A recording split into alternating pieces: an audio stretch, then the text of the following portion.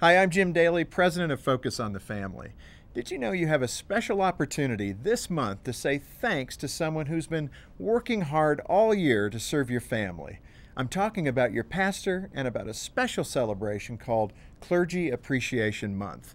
I hope you'll take time this month to recognize and honor your pastor and your pastor's family for their hard work, commitment, and dedication.